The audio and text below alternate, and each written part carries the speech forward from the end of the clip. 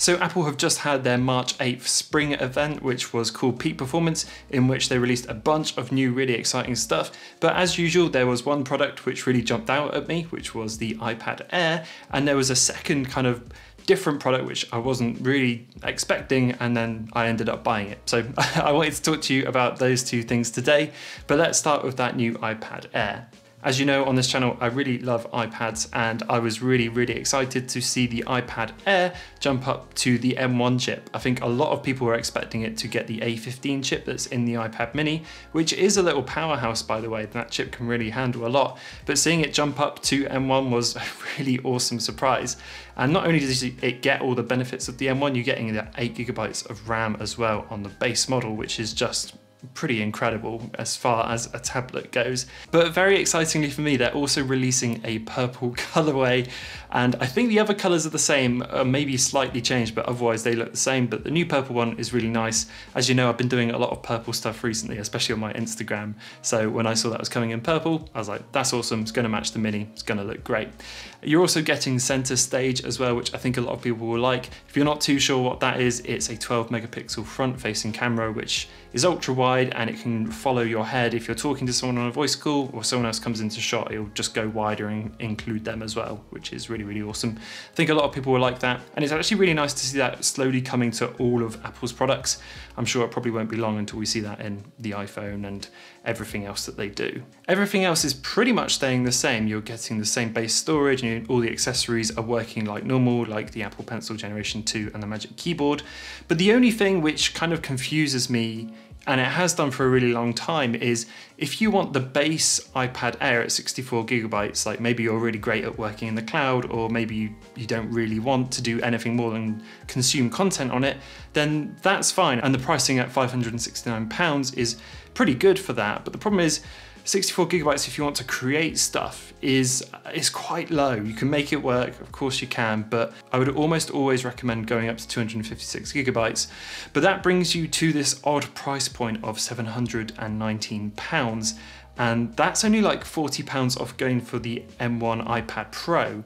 And the difference between those two now pretty much is only the 120Hz display.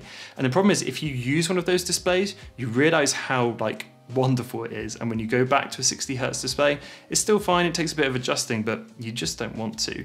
So it makes that decision even harder. Your M1 iPad Pro starts at a base storage of 128GB as well, which is, you know, pretty serviceable. Most people can get away with that. I could probably get away with that. So yeah, it's still got this odd pricing structure, which makes it really easy to just jump up to the next one when you might not actually need that. I've touched on this loads before on other videos, but I still find it an odd pricing structure, and I really wish it just started at 128GB, because I think a lot of people would jump in on the iPad Air there.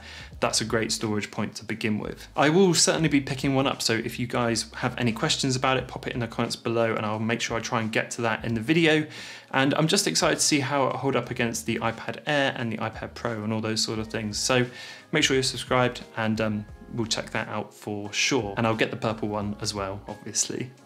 Okay, so secondly, and this was more of a surprise announcement, I think, unless you're into the leaking world, I saw it a day early, but I wasn't overly sure, was the Mac Studio. And I really have to talk about this, because I wasn't expecting to put any money down that day or anything like that, but as soon as I saw it announced, it felt like that computer was aimed directly at me. It was like, this is what you've been looking for, you know, go and grab it. I looked around at the configurations a little bit, and then I ended up just picking one up, which is really rare for me. I'm usually very picky about what I want, and it takes me a while to decide, but this kind of just, yeah, blew me away. If you're not sure what the Mac Studio is, it's basically a really beefed up iPad mini, and it's got these insane chips in them.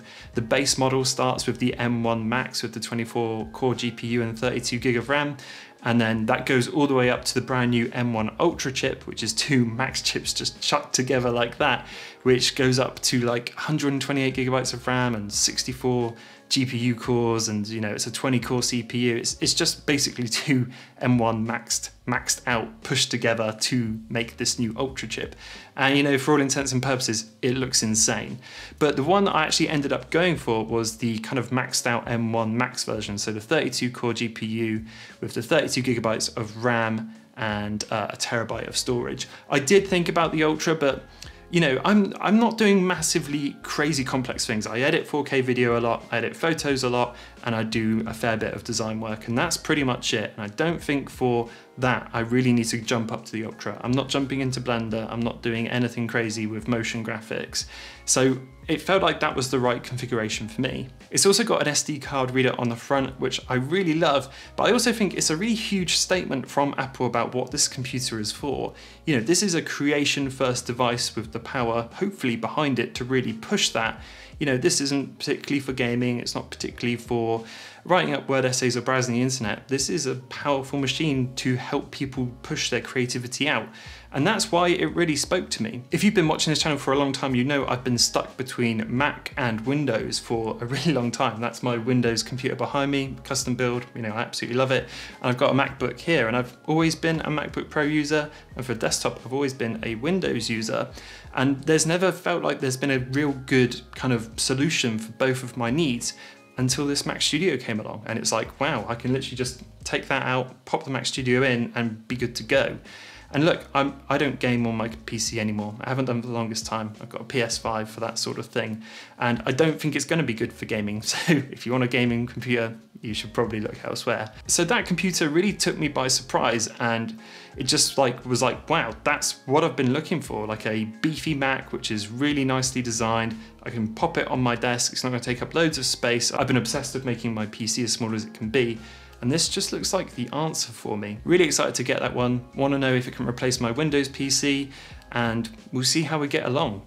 I've been a big Windows lover for the longest time, but you know, this could well be the end of Windows for me.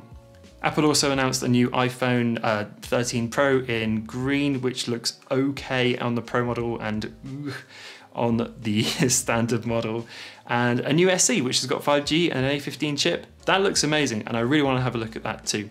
But anyway, that pretty much rounds up my thoughts for the Apple event. I really liked it. It was a lot more exciting than I expected it to be. And yeah, it should be cool. Anyway, this video was just to let you know that loads of videos are coming soon. So I hope you enjoyed this one, and I will see you all in the next one.